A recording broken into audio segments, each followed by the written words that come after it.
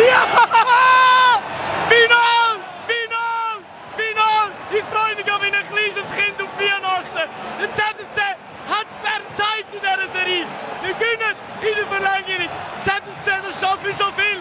Das Z steht heute für Zusammenhalt. Das S für Spielfreude. Und das C vielleicht schon bald wieder für Champions. ZSC Lions sind im Finale!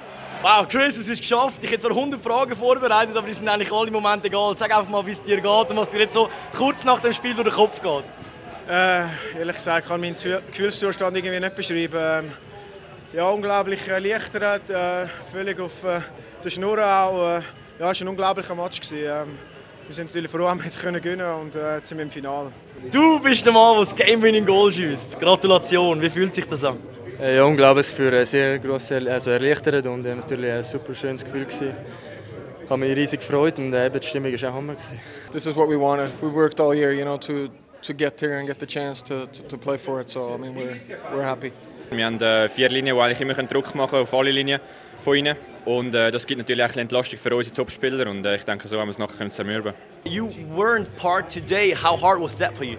Extremely hard. Obviously, we had our home ice advantage. You want to take advantage of that, and watching it from a press box is not really how I wanted to spend tonight. And it's really hard for me to sit up there and knowing I want to be out there to help the team. But we won, so that's huge. Ja, es fühlt sich großartig an. Ich glaube, die Jungs haben sehr hart gearbeitet. Es war eine sehr spannende Serie. Es war eine Serie, die auch heute Abend wieder auf beide Seiten kippen kann. Mit einem glücklichen Rennen für uns. Und, ja, ich meine, es ist genial, dass wir jetzt im Finale spielen können. Am Anfang haben wir vielleicht ein bisschen Überhang gehabt, nachher sind sie wirklich sehr stark zurückgekommen. Und ich meine, die letzten, vor allem heute, war sehr ausgeglichen. Es ist hin und her, viele Pfostenschüsse, viele Chancen. Der Böck hat genauso gut für sich reingehen und ich denke am Schluss, vor allem mit Overtime, haben wir gesehen, oder? Es war recht symptomatisch gewesen. Sie irgendwie knapp einen nicht rein, dann wir knapp und nachher sie zum Glück den Pius reinhauen.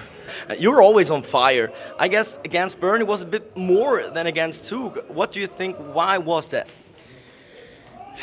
I mean, on fire, I don't know, but you know, You are on fire. I know what my role is, I know what my job is, and I know what I got to do, and I try to bring us as much as I can, you know, for us to win hockey games. And it's obviously not always easy, but it wasn't supposed to be easy as well. But yeah, we found our way through to win this series, and I'm really happy. But I mean, look at the guys, how much they battled and how we played. You know, it was a good series. I respect Bern, the way they played. They're a good team. They've been the best team here for the last couple of years, and we knew before the series that, you know, it was going to take a lot. But I think the way we finished this was pretty nice. Du hast die Mannschaft Ende Dezember übernommen, ich glaube zum Tiefpunkt, und jetzt sind wir sehr, sehr gut vorangekommen. Auf was führst du das hauptsächlich zurück?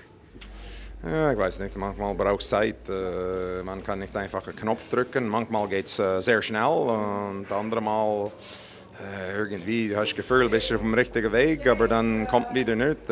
Ich glaube, dieses Jahr war ein bisschen komisch mit der olympischen Pause, hat alles ein bisschen durcheinander gebracht und dann man kommt zurück nach der Pause. Ich meine, vor der Pause habe ich gemeint, wir sind auf einem guten Weg und dann nach der olympischen Pause ist wieder alles ein bisschen in die Hose gegangen. Wir sind zurück und ja, letzte 3 Matches für die Playoffs. Ich meine, die Spieler sind auch noch nicht wirklich bereit, diese Leidenschaft zu bringen. Und der letzte 3 Matches haben wir alle verloren, oder? Wir sind einfach nicht konsequent genug zum Sache gegangen. Aber ich habe es irgendwie gefühlt schon, dass die Mannschaft ist bereit für Playoffs und haben auf das erwartet. I just love how we stepped up. I thought, you know, after scoring the first goal of the game, we kind of let up a little bit. But as the game went on and we got more and more confident, and I just wanted to say something to the D-men in between the first and second and just say, you know, have confidence in yourself. We can make plays. We can do what we need to do. And the guys went out, and I mean, Pius at the end and a great pass from Freddie. I was celebrating hard. It was great.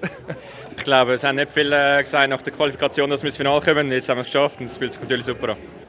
Der Finalgegner ist klar. Stichwort Lugano. Was willst du uns dazu sagen? Ja, geil. Also, wir freuen uns. Wir haben sicher noch eine Rechnung offen mit denen und ja, sicher zuerst erholen und nachher Vollgas. Wir wissen, Lugano ist jetzt hat Selbstvertrauen wieder gefunden, dass die Serie kehren können.